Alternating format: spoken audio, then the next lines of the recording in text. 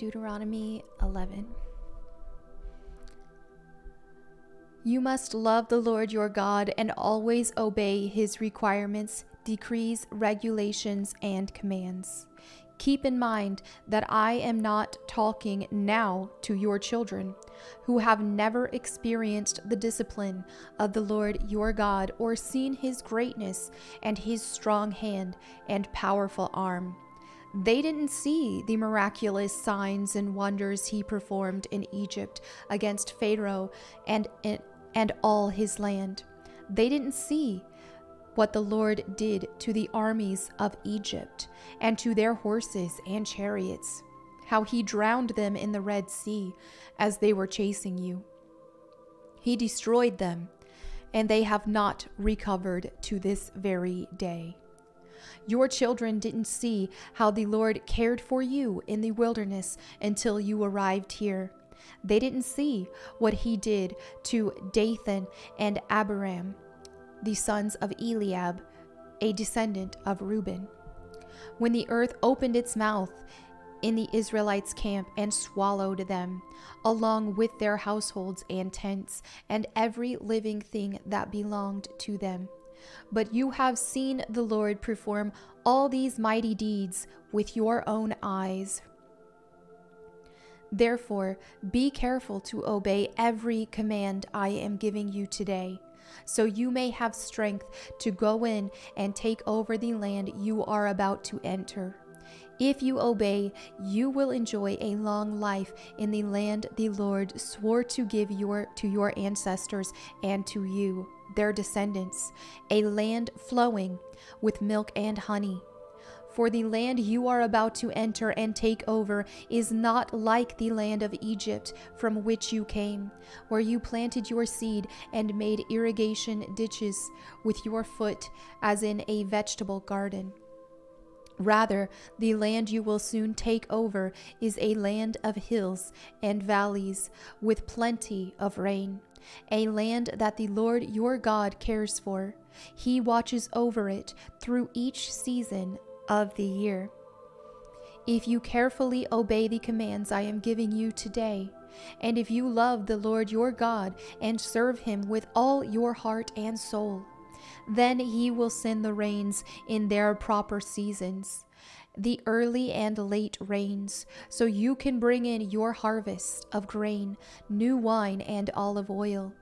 He will give you lush pasture land for your livestock, and you yourselves will have all you want to eat. But be careful. Don't let your heart be deceived so that you turn away from the Lord and serve and worship other gods. If you do, the Lord's anger will burn against you. He will shut up the sky and hold back the rain, and the ground will fail to produce its harvest. Then you will quickly die in that good land the Lord is giving you. So commit yourselves wholeheartedly to these words of mine. Tie them to your hands and wear them on your forehead as reminders. Teach them to your children. Talk about them when you are at home and when you are on the road, when you are going to bed and when you are getting up.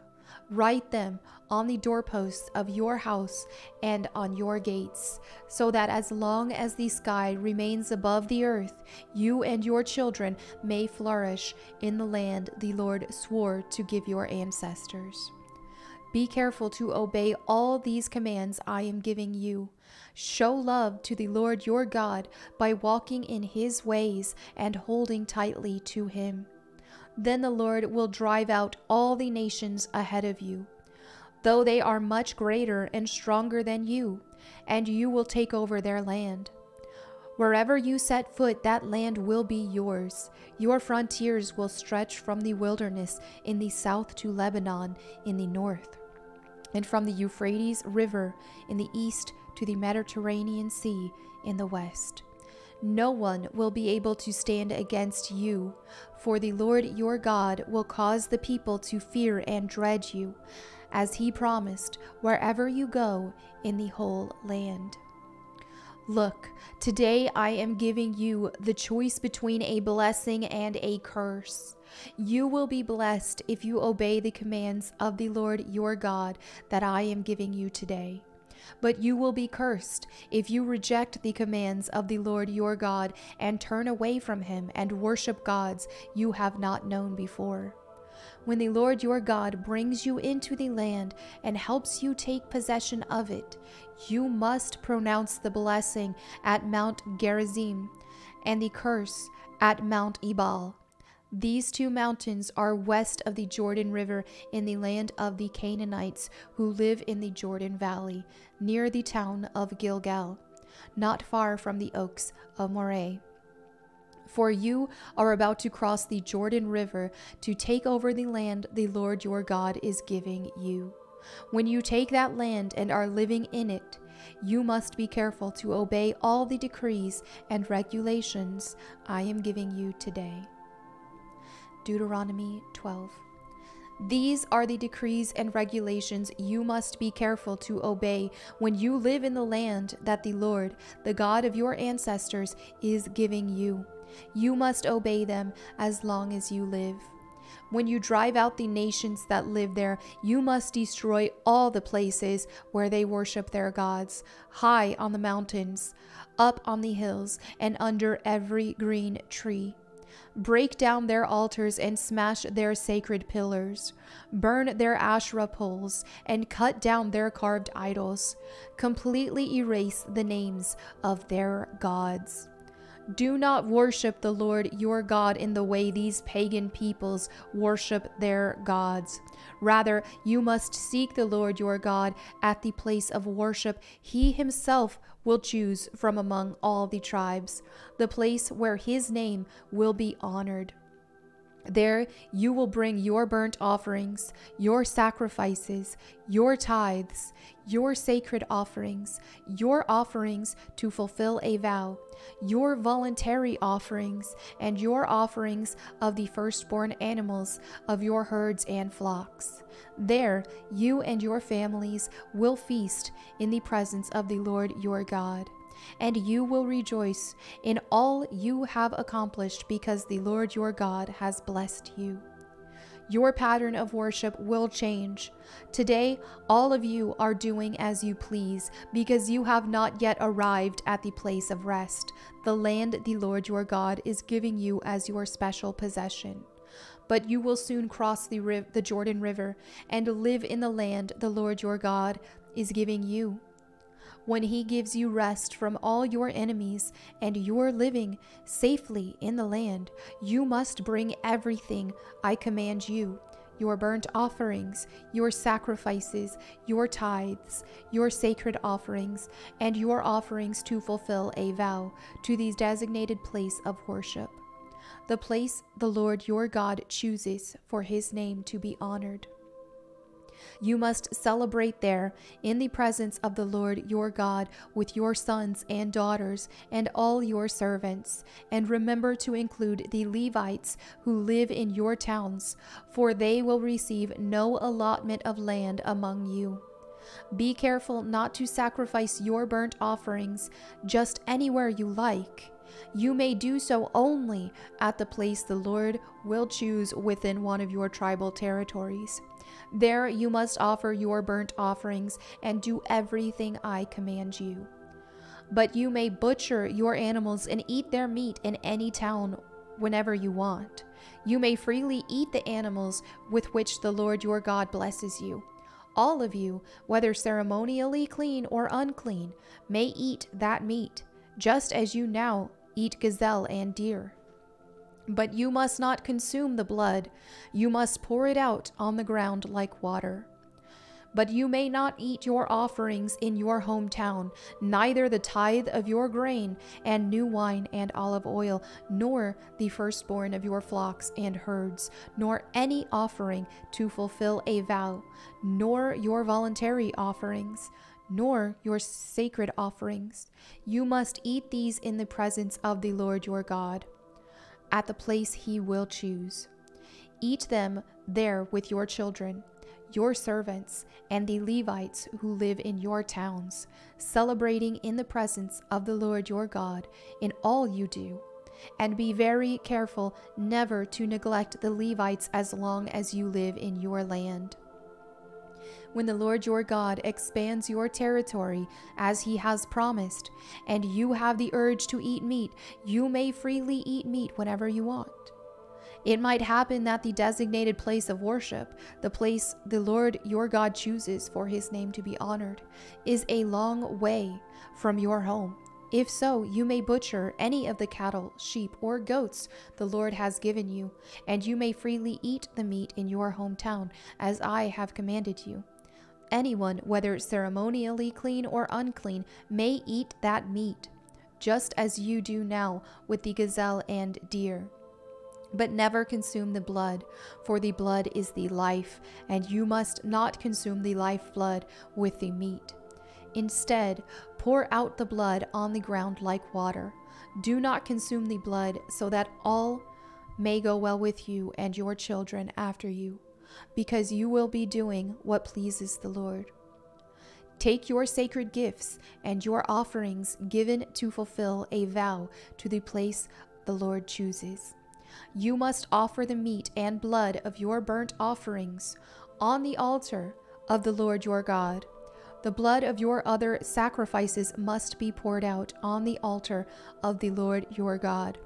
But you may eat the meat.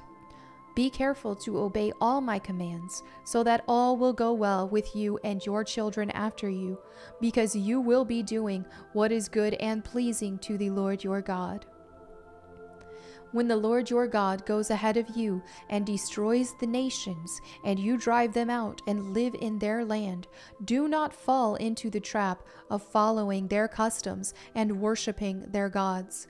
Do not inquire about their gods, saying, "How do these nations worship their gods? I want to follow their example."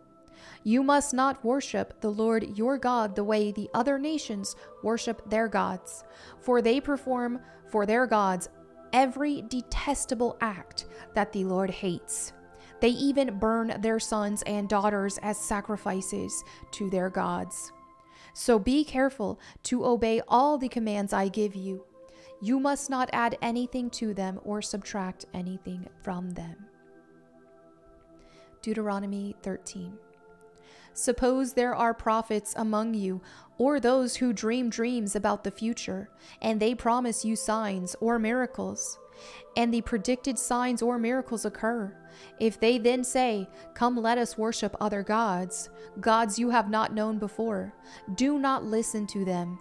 The Lord your God is testing you to see if you truly love him with all your heart and soul. Serve only the Lord your God and fear him alone. Obey his commands, listen to his voice, and cling to him. The false prophets or visionaries who try to lead you astray must be put to death, for they encourage rebellion against the Lord your God, who redeemed you from slavery and brought you out of the land of Egypt. Since they try to lead you astray from the way the Lord your God commanded you to live, you must put them to death. In this way you will purge the evil from among you. Suppose someone secretly entices you, even your brother, your son or daughter, your beloved wife, or your closest friend, and says, "Let us go worship other gods, gods that neither you nor your ancestors have known." They might suggest that you worship the gods of peoples who live nearby or who come from the ends of the earth, but do not give in or listen. Have no pity and do not spare or protect them. You must put them to death. Strike the first blow yourself, and then all the people must join in. Stone the guilty ones to death, because they have tried to draw you away from the Lord your God, who rescued you from the land of Egypt, the place of slavery. Then all Israel will hear about it and be afraid, and no one will act so wickedly again. When you begin living in the towns the Lord your God is giving you, you may hear that scoundrels among you are leading their fellow citizens astray by saying, "Let us go worship other gods," gods you have not known before. In such cases, you must examine the facts carefully. If you find that the report is true and such a detestable act has been committed among you, you must attack that town and completely destroy all its inhabitants, as well as the livestock. Then you must pile all the plunder in the middle of the open square and burn it. Burn the entire town as a burnt offering to the Lord your God. That town must remain a ruin forever. It may never be rebuilt. Keep none of the plunder that has been set apart for destruction. Then the Lord will turn from his fierce anger and be merciful to you. He will have compassion on you and make you a large nation, just as he swore to your ancestors. The Lord your God will be merciful only if you listen to his voice and keep all his commands that I am giving you today, doing what pleases him. Deuteronomy 14. Since you are the people of the Lord your God, never cut yourselves or shave the hair above your forehead in mourning for the dead. You have been set apart as holy to the Lord your God, and he has chosen you from all the nations of the earth to be his own special treasure. You must not eat any detestable animals that are ceremonially unclean. These are the animals you may eat: the ox, the sheep, the goat, the deer, the gazelle, the roe deer, the wild goat, the addax, the antelope, and the mountain sheep. You may eat any animal that has completely split hooves and chews the cud. But if the animal doesn't have both, it may not be eaten. So you may not eat the camel, the hare, or the hyrax. They chew the cud but do not have split hooves, so they are ceremonially unclean for you. And you may not eat the pig. It has split hooves, but it does not chew the cud, so it is ceremonially unclean for you. You may not eat the meat of these animals or even touch their carcasses. Of all the marine animals, you may eat whatever has both fins and scales. You may not, however, eat marine animals that do not have both fins and scales. They are ceremonially unclean for you. You may eat any bird that is ceremonially clean. These are the birds you may not eat: the griffin vulture, the bearded vulture, the black vulture, the kite, the falcon, buzzards of all kinds, ravens of all kinds, the eagle owl, the short-eared owl, the seagull, hawks of all kinds, the little owl, the great owl, the barn owl, the desert owl, the Egyptian vulture, the cormorant, the stork, herons of all kind, the hoopoe, and the bat. All winged insects that walk along the ground are ceremonially unclean for you and may not be eaten. But you may eat any winged bird or insect that is ceremonially clean. You must not eat anything that has died a natural death. You may give it to a foreigner living in your town, or you may sell it to a stranger. But do not eat it yourselves, for you are set apart as holy to the Lord your God. You must not cook a young goat in its mother's milk. You must set aside a tithe of your crops, 1/10 of all the crops you harvest each year. Bring this tithe to the designated place of worship, the place the Lord your God chooses for his name to be honored, and eat it there in his presence. This applies to your tithes of grain, new wine, olive oil, and the firstborn males of your flocks and herds.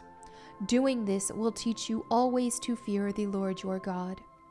Now when the Lord your God blesses you with a good harvest, the place of worship he chooses for his name to be honored might be too far for you to bring the tithes. If so, you may sell the tithe portion of your crops and herds, put the money in a pouch, and go to the place the Lord your God has chosen. When you arrive, you may use the money to buy any kind of food you want: cattle, sheep, goats, wine, or other alcoholic drink. Then feast there in the presence of the Lord your God and celebrate with your household. And do not neglect the Levites in your town, for they will receive no allotment of land among you. At the end of every 3rd year, bring the entire tithe of that year's harvest and store it in the nearest town.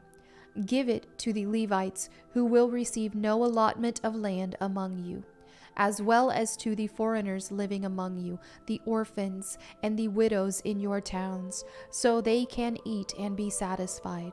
Then the Lord your God will bless you in all your work. Deuteronomy 15. At the end of every 7th year, you must cancel the debts of everyone who owes you money. This is how it must be done. Everyone must cancel the loans they have made to their fellow Israelites. They must not demand payment from their neighbors or relatives, for the Lord's time of release has arrived. This release from debt, however, applies only to your fellow Israelites, not to the foreigners living among you. There should be no poor among you, for the Lord your God will greatly bless you in the land he is giving you as a special possession. You will receive this blessing if you are careful to obey all the commands of the Lord your God that I am giving you today. The Lord your God will bless you as he has promised. You will lend money to many nations, but will never need to borrow. You will rule many nations, but they will not rule over you. But if there are any poor Israelites in your towns, when you arrive in the land the Lord your God is giving you, do not be hard-hearted or tight-fisted toward them. Instead, be generous and lend them whatever they need. Do not be mean-spirited and refuse someone a loan because the year for canceling debts is close at hand. If you refuse to make the loan and the needy person cries out to the Lord, you will be considered guilty of sin. Give generously to the poor, not grudgingly, for the Lord your God will bless you in everything you do. There will always be some in the land who are poor. That is why I am commanding you to share freely with the poor and with other Israelites in need. If a fellow Hebrew sells himself or herself to be your servant and serves you for 6 years, in the 7th year you must set that servant free. When you release a male servant, do not send him away empty-handed. Give him a generous farewell gift from your flock, your threshing floor, and your winepress. Share with him some of the bounty with which the Lord your God has blessed you. Remember that you were once slaves in the land of Egypt, and the Lord your God redeemed you. That is why I am giving you this command. But suppose your servant says, I will not leave you, because he loves you and your family, and he has done well with you. In that case, take an awl, and push it through his earlobe into the door. After that, he will be your servant for life, and do the same for your female servants. You must not consider it a hardship when you release your servants. Remember that for 6 years they have given you services worth double the wages of hired workers, and the Lord your God will bless you in all you do. You must set aside for the Lord your God all the firstborn males from your flocks and herds. Do not use the firstborn of your herds to work your fields, and do not shear the firstborn of your flocks. Instead, you and your family must eat these animals in the presence of the Lord your God each year at the place he chooses. But if this firstborn animal has any defect, such as lameness or blindness, or if anything else is wrong with it, you must not sacrifice it to the Lord your God. Instead, use it for food for your family in your hometown. Anyone, whether ceremonially clean or unclean, may eat it, just as anyone may eat a gazelle or deer. But you must not consume the blood. You must pour it out on the ground like water. And there you have it for today's Bible reading. Thank you all so much for your fellowship. As always, feel free to leave your prayer requests, whether that be unspoken or if you want to detail them in the comments below so myself, my prayer team, and anyone who reads them can pray for you. Thank you again. I will see you tomorrow. Bye.